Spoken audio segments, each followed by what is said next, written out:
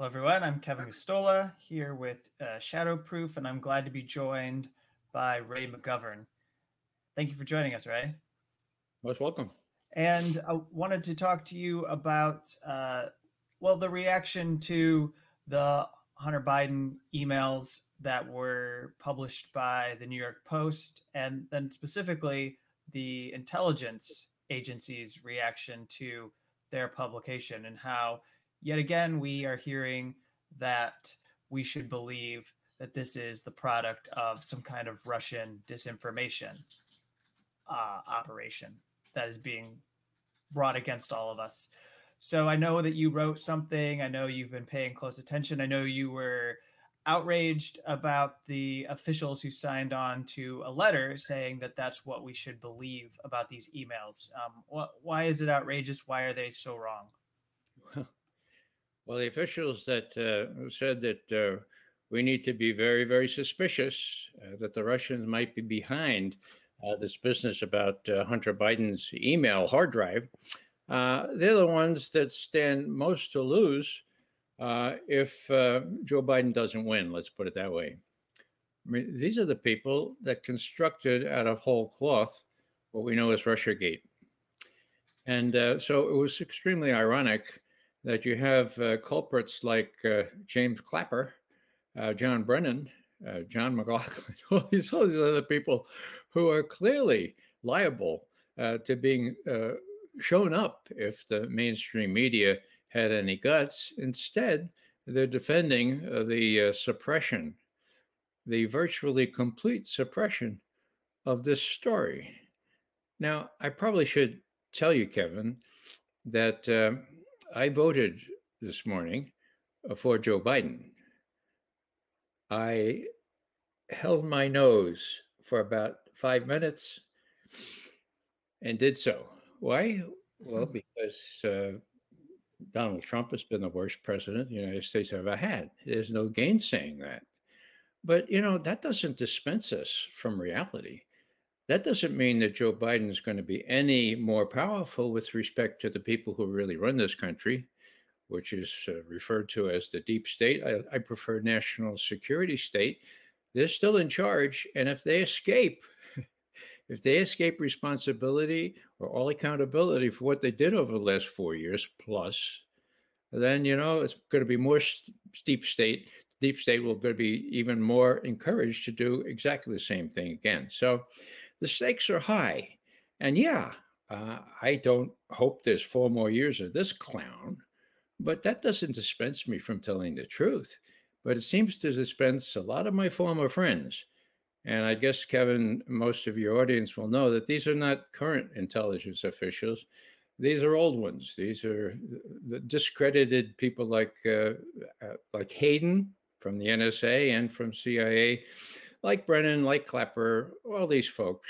There were precious few that avoided signing on, and the whole thing is very transparent. The last thing I'll say on this is that as soon as I learned of this last night, about 11 o'clock, I said, my God, talk about politicization of intelligence. Here it is on steroids, okay? And someone said, hey, you ought to look at Tucker Carlson, not my favorite commentator. Matter of fact, I can't think of anyone I'm less close to on domestic affairs. But here he had it. He had the story, and the story has been suppressed. Now, I tacked that on to an email, not an email, but a tweet that I did around midnight. And guess what? This morning, the tweet no longer works. YouTube has taken down. The tweet is still there, but when people click on the little link to YouTube, it has disappeared. It's been taken down. So I did another tweet just now, which links to a Fox News link that shows the first 14 minutes of Tucker Carlson last night. The first 20 are worth looking at because he has Glenn Greenwald as well as many others on for those next 6 minutes. But look at the 14 minutes and see what you think. It's ironic in the extreme for me to be saying, look at Fox News and not at my former intelligence colleagues. Yeah. So let's take just a minute. I'll read one bit from this, and then we'll pick apart. We'll go look at a couple specific questions here. So this is from the letter that we're referring to. It's from October 19th. It's their public statement on the Hunter Biden emails. And like you say, it's not from any current U.S. intelligence officials. These are all people who were there previously and under prior administrations.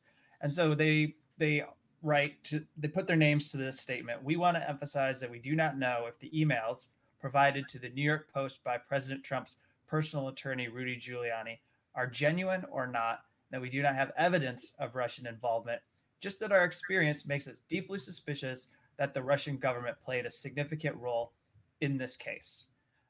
And then they go on again. If we are right, this is Russia trying to influence how Americans vote in this election. And we believe strongly that Americans need to be aware of this. But again, only deeply suspicious. They don't know. They don't have any evidence. They're just spreading rumor. Well, you know, John Brennan famously said at a congressional hearing, I think Trey Gowdy asked him the question, how about the evidence? And John Brennan said, and I quote, "We don't do evidence." What? We don't do evidence. And Trey Gowdy looked at him and said, well, Trey was sort of open-mouthed in amazement. Now, what does that mean? I don't know. In the old days, back in the day, we did evidence. That's what we had as much evidence as we could gather. Then they interpreted it and we tried to tell it like it was.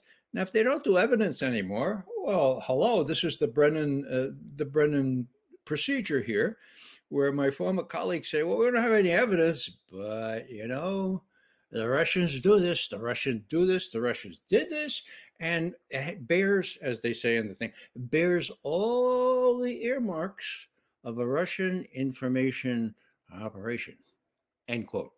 Give me a break. Give me a break. Without any evidence, all you have is nothing. And the fact that these people would speak out now, even when the people who actually are running the intelligence community, namely this fellow Radcliffe, who's the National Intelligence Director, when he says there isn't any evidence of this.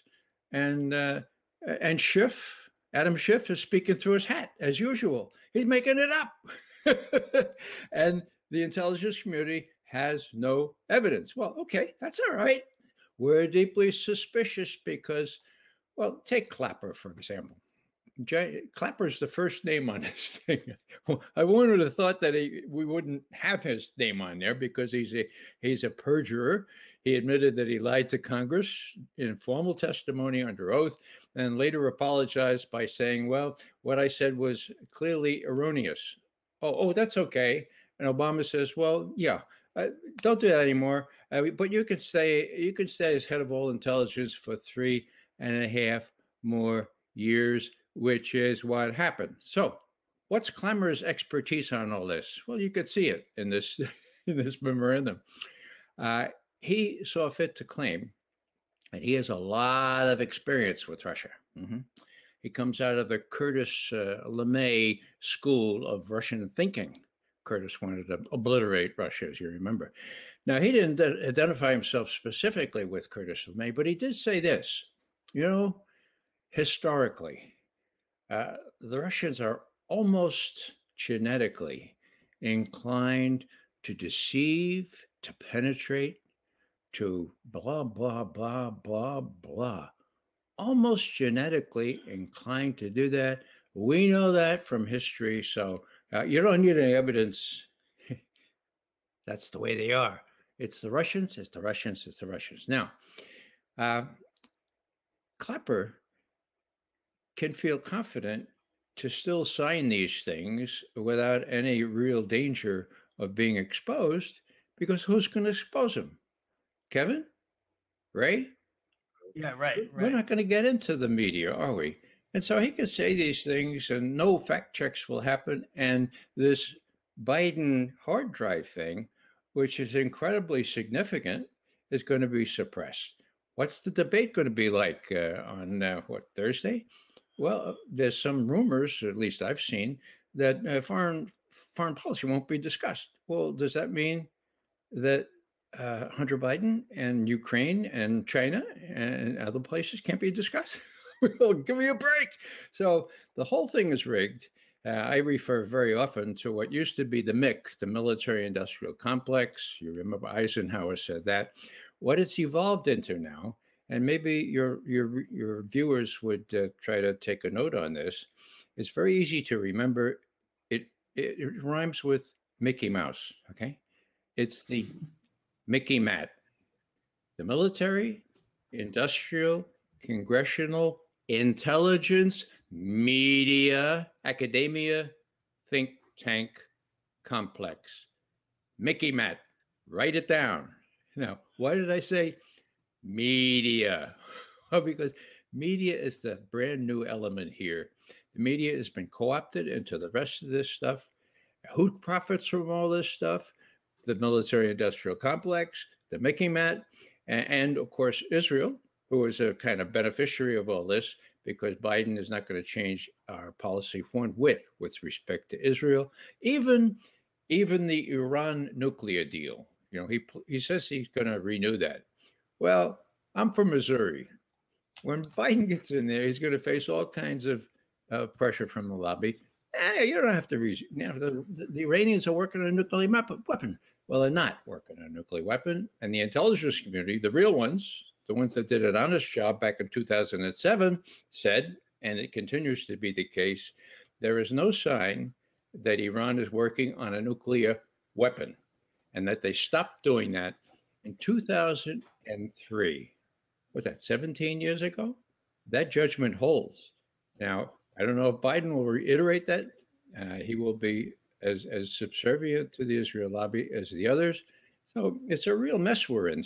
It's just that when you compare the two, my God, well, enough said about that. Yeah, it truly seems to me that there are a few really important issues here that are not being confronted. One's the fact that we're seeing in this crisis of democracy, when people are concerned about the threat of authoritarianism, that the media is actually protecting the challenger of this authoritarian, which would seem to drive his supporters and people in this country into the arms of him, to say, well, this is wrong. The media shouldn't be protecting Joe Biden. We should have an open election. And if he disagrees with what is being said about him, then his campaign should be the one that responds to these emails. But by and large, what we're still dealing with here is this kind of, I have no other way of describing it, and maybe you wouldn't put it this way, but I would say post-traumatic stress disorder kind of reaction to the emails that were published around Hillary Clinton's campaign back in 2016, and the fact that basically the Democrats just do not think that they should have to respond to any of this material and prove it. So we've fallen back on this whole thing of, if we're going to be held accountable, we're just going to say to people that it must be Russia so that we don't have to deal with any of these inconvenient truths. Well, I think that's largely right. It's Russia, Russia, Russia, Russia. Now, we know now that the Russian intelligence service had a message, apparently, it seems to have been an intercept, saying that Hillary Clinton herself decided and authorized her campaign, to identify all this stuff with Russia, to blame Russia, to associate Trump with Russia. And hello, that seemed to be a bombshell. Well, I mean, it was very clear what was happening. As soon as Julian Assange announced that he had emails relating to Hillary Clinton. Now, that was on the 12th of June, 2016. So put yourself in the position of Hillary Clinton and the DNC. She gets her advisors around. She says, oh, my God, he's got emails. He's at DNC. Oh, my God, if he's got the DNC emails, he'll be able to prove by our own writings that we stole the nomination from Bernie Sanders. Oh, this is awful. What are we going to do? He said that he's going to release them. He said they're pending publication. It's mid-June, 12th of June. So they get around the table. Now I wasn't a fly on the wall. I wasn't allowed in the White House anymore. Okay, so there they are. And one guy says, "Well, I got an idea. Let's blame it on Russia."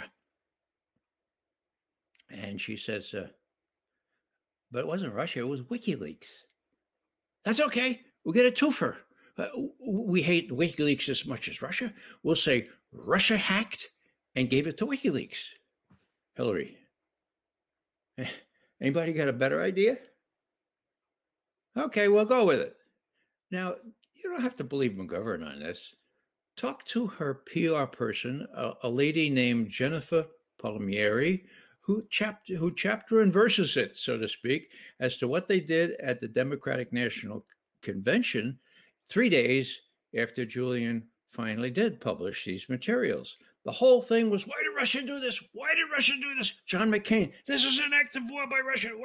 And what was lost in the shuffle? The content of the emails. Why?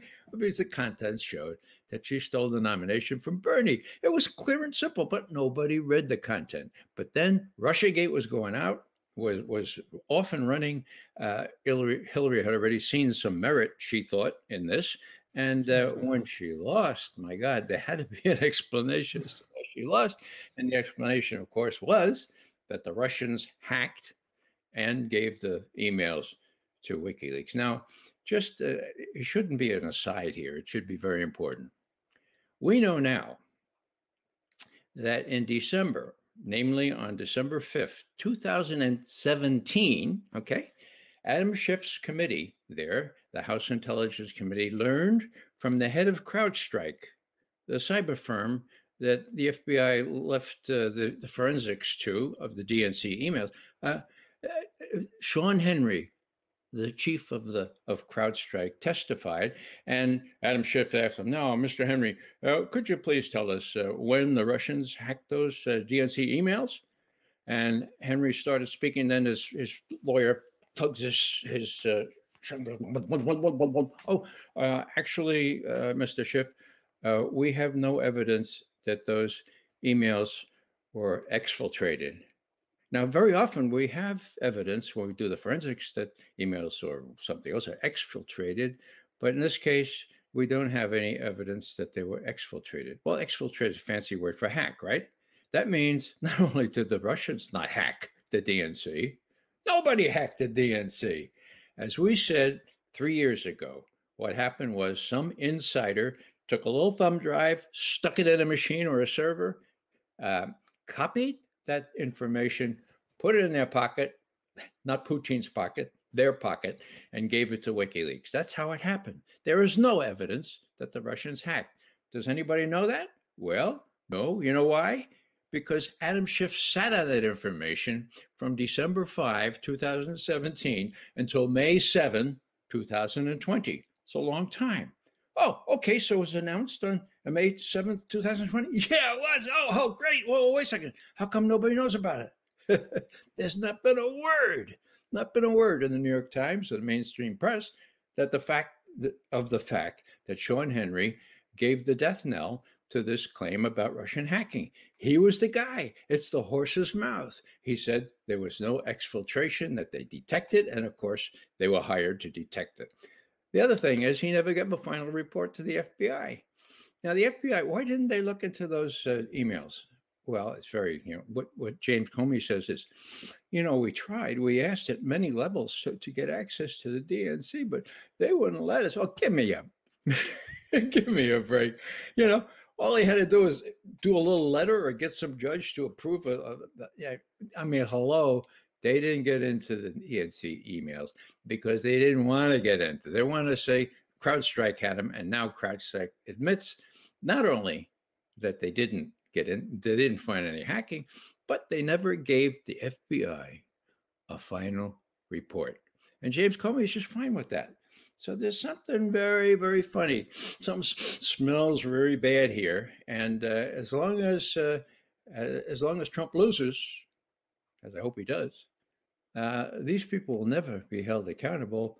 That's why you have Comey being so slick and diffident that when he's asked real questions by the Senate Judiciary Committee, among them, Well, do you remember getting that report that the Russians were aware that Hillary Clinton authorized identifying the Trump campaign with Russia at the end of July 2016? Were you aware of that? And what does Comey say? It doesn't ring any bells. Well, the next question should have been, well, it was referred to you guys by the CIA for for investigation. I mean, hello, you weren't aware of that? Doesn't ring any bells. So, so they're all in this kind of stuff, and the bad thing, in my view, of a Biden victory here is that they will be smug and they will be reinforced in the notion that they can do whatever the heck they want. They'll never be held accountable. Why? Because people are afraid of them. People are afraid of them. And the last thing I'll say in that connection is that after Trump did win and the shock sort of wore off, the Democrats all got together and said, "How are we gonna handle this?" Well, first up was Rachel Maddow and Chuck Schumer, senator from New York, uh, Senate Majority Leader. Okay, Chuck, Rachel, I have something really important to impart. And Rachel, oh, what would that be, Chuck? Uh, I used to think Trump was a pretty smart guy, but he's done something very foolish. Oh, what would that be, Chuck? Well, he's taken on the intelligence community, and they have 6 ways from Sunday to get you. So, again, I thought he was a smart businessman. He knew which battles to take on, but he's done something really stupid. The 3rd of January, 2017, 2 days later, in the White House, Obama and Biden run this little meeting as what they're going to do to not candidate, but President-elect Trump 2 days later on the 6th, or the day later on the 6th of January. And they decide, well, number one, we'll show him this wonderful memo that we have without any evidence that says Putin himself is responsible for Trump becoming president. I mean, that's in a nutshell. And then, yeah, Jim, you show him what we got on him in the Steele dossier, where he was cavorting with prostitutes there in Moscow and so on. You show him that just to show him, okay? And then, by the way, we'll go get Flynn. Why get Flynn? Well, my God, he says he's going to run an audit on what John Brennan's been doing. He knows where the bodies are buried. We got to get Flynn the hell out of there before he becomes national security advisor, or shortly after there. And they did. Okay. So what happens on the 6th of January? Schumer, Maddow, 3rd. White House meeting, 5th. On the 6th, the Gang of Four, the top intelligence community people, Clapper, director of National Intelligence, Brennan, CIA, Comey, FBI, and this guy Alexander, I guess it was, from NSA. Okay, so they descend on the Trump Tower and they say, "Oh, Mr. Trump, we have this this memorandum which we've just done, and it's been released to the press. It's actually published today, and it says that Putin directed this information campaign to help you and make you president. So we want to let you know about that." And then Comey says, "Now, gentlemen, I have something very sensitive to raise with the president. Could you leave us alone?" So the other 3 leave. And Comey says, "Mr. President, I don't know how to approach this. It's very awkward, but we have this dossier, and it's very scurrilous, and it's not confirmed yet. But it has you cavorting with prostitutes in Moscow, and has it now." Trump later said, "My God, I told him that's crazy. It's just, well, just so you know, Mr. President, just so you know, because the press has it now, and they're probably going to release it. And just so you know, now Trump, he's a real estate guy from New York, right? He don't know how the game is played in Washington. If it were I would have said, 'Thank you very much, Mr. Comey. Now, please go back to your office, clean out your desk. You're out of here. You're out of here as soon as I become president. I know that trick. That's J. Edgar Hoover on steroids. Don't pull that stuff on me." Okay? That's what I would have done. Instead, what does Trump do? "Oh, I think I can get him on my side. Yeah, I can think I can get him loyal. So he tries for 5 months to get him loyal and then has to fire him. And finally, when he's asked to explain this in an interview with the New York Times, mind you, he says, "Yeah, I was forced to conclude that James Comey was trying to get some leverage over me. He wanted to get a handle on me. And now I realize what happens to the president elects at the hands of the national security state." So, the whole thing is pretty obvious to anybody who's paying attention. The facts that the Russians got onto this caper in the end of July and put it in a message, I guess, going back to Moscow. That's should that be such a bombshell? Not if you're paying attention, but even if you're paying attention, if you rely on the mainstream media, I'm sorry to say that you're not only malnourished on useful information, but what you do know is wrong. So here's the problem: will will there be any discussion this week about Hunter Biden's hard drive? Now, if the mainstream media has anything to say about it, or the Mickey Mat has anything to say about it, the answer will be no. So, the provenance, the way people got this hard drive seems to me pretty clear. That the Russians could have contrived all those emails that people confirm now that they got from Hunter and all that stuff, or all those pictures, obscene and others. The KGB is good, the GRU is good, but I don't think they could do all those thousands and thousands of things. So the thing seems to be real. Will my former colleagues in the intelligence community be able to persuade the public that they're not real? Even though there's no evidence, we have suspicions that this bears all the earmarks of a Russian information operation. Who are these people? Well, their statement says that a couple of them have recently worked on Russian information operations, which means they're the ones that help contrive and construct that intelligence community assessment. The only two words of that title that are correct is assessment, which means a wild ass guess. Intelligence? No, not intelligent. Community? No, community. It was not only 3 members of that community, FBI, CIA, and NSA, but at latest report, there was only 5 handpicked analysts from those 3 agencies. And I understand now that finally Mr. Durham up there in Connecticut has his hands on this problem, is looking at how it was. Why did they exclude all the other intelligence agencies when they came up with this? Now, James Clapper told us at a public meeting that, there wasn't enough time. There wasn't enough time to do a full national intelligence assessment. Well, hello. In October of 2002, there was time, 3 weeks to do a full dress national intelligence assessment, national intelligence estimate, which was the worst one ever produced because it said Iraq had all manner of weapons destructions, ties with Al Qaeda, all that business. Okay, they took 3 weeks to do that. Now, how many weeks did Obama give them? 4 or 5.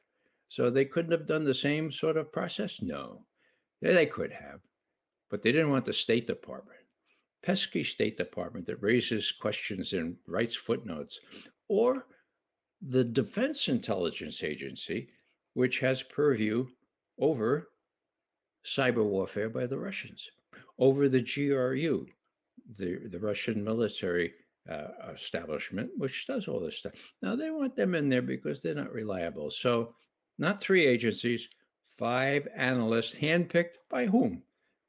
By James Clapper, who knows that the Russians are almost genetically driven to be devious, lying, coercing, co-opting, and blah, blah, blah. So, the whole thing falls apart. The frustration comes, Kevin, And we've known this for months. We still can't get this story out, even though, as I say, the New York Times knew that they had a CrowdStrike, for example, had said, we don't have any evidence of Russian hacking. New York Times found that out, just like everybody else, on May 7th, 2020. So I don't know. I haven't done the math recently, but last time I checked, that's 5 months of silence on the part of the Times. You know, they can do that because they have so all embracing control of the media, and the media is the problem. Last thing I'll say is that in my first tweet last night, I linked to Tucker Carlson. Maybe I mentioned this already, but Yeah. when I went back this morning, that link was when you clicked that link, it says now it's been taken down by YouTube. So, Yeah. I So still go to Fox News, but my God, that's pretty telling, isn't it? So, as we wrap up here, there's a point that I think should be made because we're gonna upload this and it'll be hopefully hosted by YouTube. We don't know now what kind of freedom we have to discuss this topic. I'm hoping that it won't be censored, but I think while I have you here, I'd like you to react to one dynamic playing out among the right wing politicians, led by Tom Cotton, Senator Tom Cotton, because one thing that I was fully aware of was that he is furious about the censorship of this story and what Twitter and Facebook are doing to the New York Post. But in fact, they're actually applying a rule that he wanted them to apply to the publication of hacked materials because he specifically asked them in September 2018 during a hearing. He asked the executives for Twitter and Facebook what they were going to do to remove the accounts for WikiLeaks and Julian Assange from their platforms because of reasons we've already talked about on this interview, because of the belief that they're involved and implicated. And of course, that's incorrect, at least to the degree that we have public knowledge of this and that we have evidence. We have no evidence to believe that they are that there's anything more to this than what Julian has ever claimed.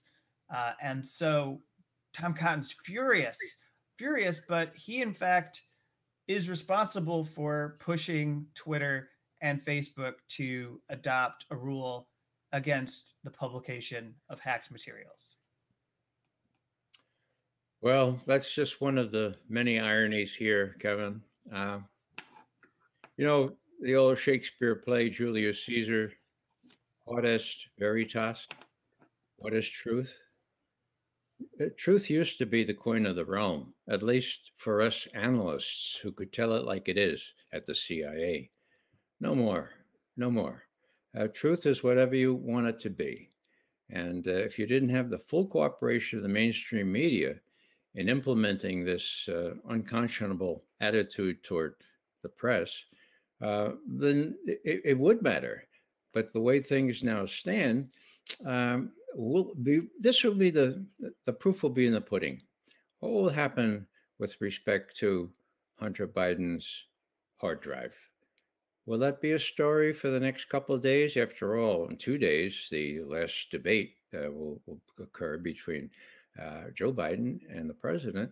So, will the press be able to suppress the information in that as effectively as it has, for example, suppressed for 5 months plus the admission by the head of CrowdStrike that there was no Russian hack, that there was no hack of the DNC emails by anybody. It had to be, CrowdStrike didn't say this, but the only other explanation is that somebody took this thumb drive, put it in a server or a computer, and copied the information, put the thumb drive in their pocket, took it across the ocean to wherever WikiLeaks put that out. So there's a lot of information that we have. We've reported it ad nauseum. We even got into the Baltimore Sun for the first couple of times we rated that. And this goes back to December of 2016, almost 4 years ago. But nobody pays attention, and everyone's inundated, including my good friends, from university up in New York. You know, watch Rachel Maddow. They read the New York Times and think that that's all the news that's fit to print. It's a very sorrowful commentary on so-called educated people in our country. Thank you, Ray, for joining. I really appreciated being able to talk to you. And I know that you'll continue to raise a fuss about all of this because it really is important to challenge. And I'm right there with you, being concerned about how these are the cast of characters that are going to haunt us under a Biden administration. These very people, these former intelligence officials, are the ones that are going to keep poking their heads out in order to make our lives miserable. So thank you, Ray. Most welcome.